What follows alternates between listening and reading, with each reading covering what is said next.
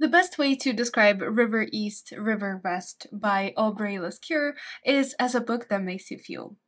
It seems so simple and so reductionist to describe a novel with so many unique characters, brilliant settings, social themes explored, as simply a book that makes you feel, but it is perhaps the most accurate of descriptions. I could tell you that this is set over a couple decades in developing China, in modern Shanghai, among the winding streets of this new globalized megapolis filled with unfamiliar expat faces. I could tell you that this is the author's debut, and she so perfectly manages to hit the nail on the head. For those looking for a coming-of-age family drama, I could tell you that this is a novel about a 14-year-old girl called Alva who's so eager to experience that American lifestyle, who wants to grow up quickly and above all else to reject her new stepfather's influence. And her stepfather, a Chinese man who was a simple clerk working in a shipyard for so many years and then suddenly became a millionaire through hard work and through perseverance. Instead, I want to tell you about how this feels and how this would make you feel. Perhaps I'm in the minority with my opinion, as there is a strong message of recovery and rediscovery, but for me, above all else, this is also a story about people who get hurt and about those who lose everything in the process. It's a story of Alva who gets hurt chasing a dream of belonging in a society that will never accept her as their own. It is a tale of loss for Lufang, who wants to make a life for himself as this businessman, but the political reforms and in general the events of the Depression and the Cultural Revolution and so many other things are just not there to allow him to make it, or the loss of Alva's friend who wants so badly to be successful but unlike Alva has no other opportunity to get out. This is a tale that is profoundly emotional, profoundly melancholic. It's like a Chinese version of The Great Gatsby, a response to that false promise of the American dream. For mixed children like myself, you will find moments of similarity, moments of reaching over across time and culture and space as the author taps us on the shoulder and says you're not alone, as she uncovers why none of our experiences are ever truly unique. We're never truly on our own, and that is both confining and liberating. We are not alone when we don't quite know what box to take when it indicates race and ethnicity. Never quite alone in that feeling that you're never just there. Not quite white, but not quite Asian. Never quite a part of one group or a part of another. Something else entirely. You're never alone in wondering if national documents truly represent identity, and what kind of identity do you have, and what kind of identity do you have a claim to. Alva's experience as a young teenage girl wondering about who she is an amalgamation of all those who have ever found themselves confronted with the question of race, and especially those of mixed people, mixed individuals, those who wonder, who am I really? This is a novel to feel sharply that stab of confusion that comes as a result of an identity crisis. That painful stab of being excluded even when you are included. It's the experience of mixed people, of those who move around a lot, and of course those of immigrants. More than matters of race and ethnicity, there is also a stunning exploration of class here that I'm sure will be felt and understood by the majority of readers, except perhaps that 1% who has that claim that no, this is not their experience. It is that driving need to always be making money, to always be hustling. It is that desire to fulfill your own, or perhaps it's your family's, or perhaps it's society's expectations of wealth and opulence and of prosperity that only truly comes with money. It is that desire to be successful in the financial sense, and success as only defined by the amount of bills in your pockets and the show that you put on. It is the days of working late, or missing out on family milestones because you have to work, or because you have to be out there chasing goals, chasing dreams, making a career, or working in jobs where you're treated as invisible in order to stay afloat.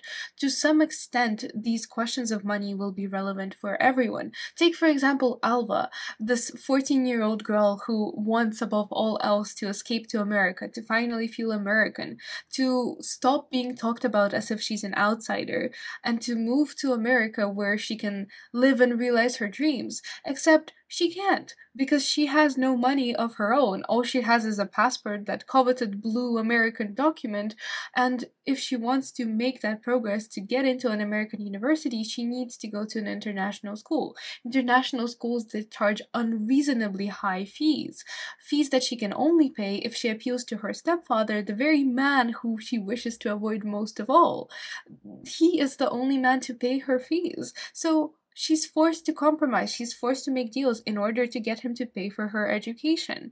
Or take, for example, Lu Feng himself, that stepfather. He was forced for so many years to work in a shipyard. He worked the hardest in his school. People thought that he was going to be an imperial scholar, and then all of a sudden he got sent to a province town to retrain amidst the Cultural Revolution, and then he was forced to marry a provincial woman who he didn't really like, but he needed to take that opportunity to get out. And he still acutely feels the scorn that people give him, even in hospitals, when they hear his wife's strong accent, or when they treat him as not quite there, when he's not flashing his money or wearing expensive belts and parading a thick wallet around.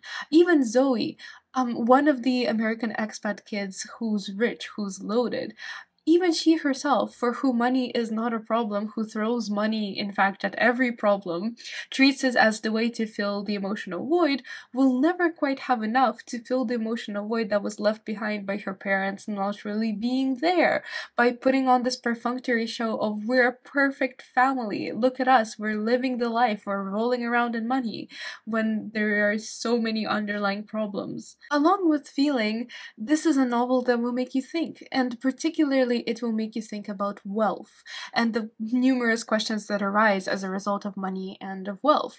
Was it worth it? Are these extra hours worth it? What is more important, making that extra dollar or saving here and there? Or do you feel that cultural gap when you go to a place and everyone seems to operate on a set of unwritten rules and you're scorned and treated as lesser, or things that are familiar become unfamiliar?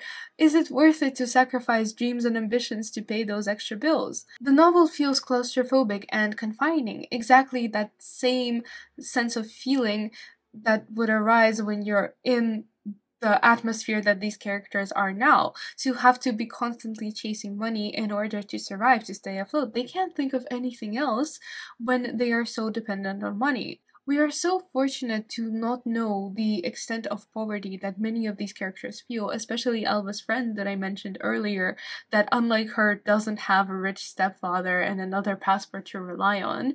But at the same time, we feel acutely our privilege, but we also feel this sense of empathy and understanding that comes from a well-written story that truly shows you other perspectives. We understand these characters, even if we can never understand that endless push for money, that endless need to survive.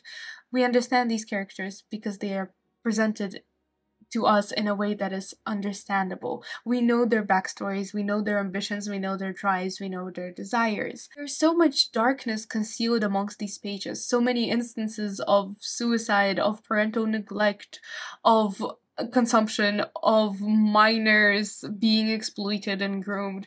Like I said, this is a novel about loss and all the things that we lose. And what you feel perhaps most of all is a sort of emptiness, a sort of void.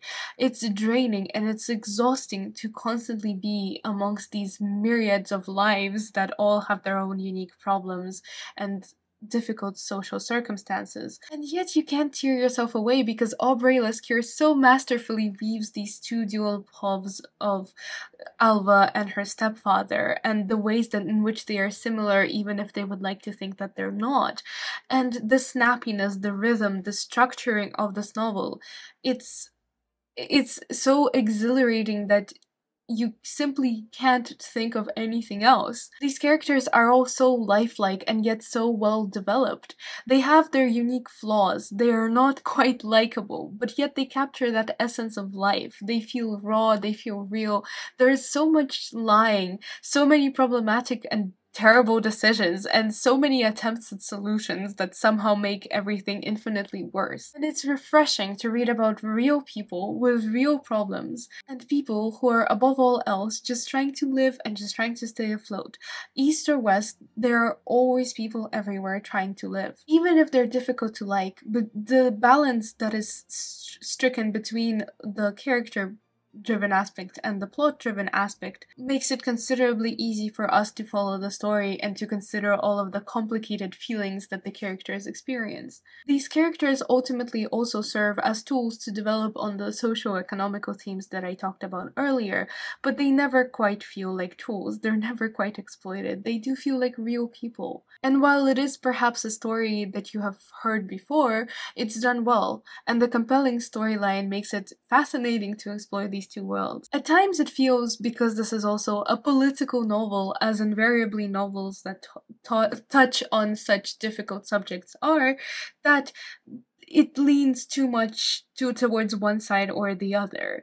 That for the author, it is sometimes too easy to rush to conclusions, criticizing China and presenting America as the ideal, even if all the villains are predominantly American.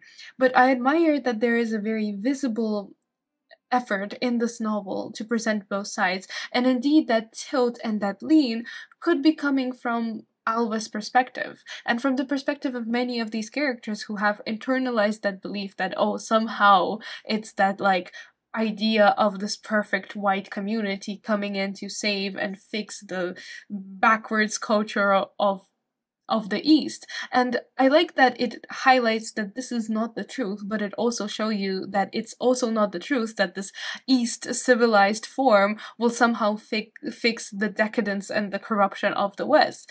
It just shows you, and it focuses on these issues to show that there are evils in every country and evils in every place, and the grass is not greener on the other side. And I like that there is a reversal of this, and that duality, that current of this East and West, it runs throughout the story, and it's interesting to consider the ways that it shifts and changes, and in which moments the East dominates and in which moments the West does. And that melancholy I mentioned earlier, it's hard to tell whether it comes from the characters who make you wait and hold with your bated breath to see what's going to happen next and what decisions they're going to take, or whether it comes from the confusion of flitting between these two different worlds and societies. Or is it maybe just the wealth of emotions that this book produces, from pity to empathy to fury? This is a reverse immigrant story, and it's nice to have that fresh perspective brought to the table. Like I said, that balance of not having the West as the savior and the East as like the spiritual guide, of truly acknowledging that both sides have their problems. We finally understand that everywhere has its evils, and even if you're escaping from a set of them, you're really running into another set, and sometimes you might actually be bringing them with you. It's an interesting discussion on the nature of expats and what they can do to a community, that sense of lawlessness and the gray zone that comes from expats in foreign countries, where, especially in countries where people view themselves as somehow lesser to the West and they internalize that position. It's an interesting exploration of a different side to the coin, because we so glamorize these expat lifestyles that it's good to consider the impact that this might have on local community. The gift is in the details, and it's brilliant to have so many cultural references, Chinese characters, Chinese phrases. It feels very immersive. Certain phrases are left for us to interpret, and they're not explained, and they're in their own natural context, and it feels like that's exactly how it's supposed to be. And also for a Mandarin learner, it doubles that sense of naturalness of the story as not just something from the West, again looking at the East experience, but something of both cultures, of someone who has truly experienced and lived through these two worlds. And reading this book, I thought for sure that it's one of the strongest picks on the shortlist so far, and indeed I think that there is something in this for everyone. For example, for fans of Pachinko, that sense of a multi-generational family saga, even if it covers far fewer decades, and there is more of a focus on kind of the emotional and the political economic aspects of it. The novel novel is far more alive than other novels that I've read so far, and it suffers less from the sensationalized kind of plot twists and literary devices that seem to be popular on this year's shortlist so far. It's real, and it's less about the beauty and the glamour of talking about social topics, ooh, how enlightening, and more about showing how something really is. It's not an easy plot with a linear direction, and for me this was definitely a work that tests your patience. The end result was gratifying and simply breathtaking because it was vivid in its imagery and simplicity of character. It doesn't pretend to be anything that it is not. It's so painful but also so joyful, and you'll feel so many emotions that at some point it becomes easier to count the emotions that you don't feel rather than counting all the things you felt and all the things you've thought. I really can't think of a better book to read in quiet self-reflection on a lonely and grey day. And frankly, even with this book's flaws, even with the occasional difficulty of keeping up with the story or the occasional feeling that maybe it's leaning too much in one way, or the dialogue is too used, or this has all been done before, I still feel that this is definitely a story to read and to recommend, and above all else, to discuss and to talk about. So thank you so much for watching my review. I hope you enjoyed it, and please do stay tuned for other reviews of the shortlist.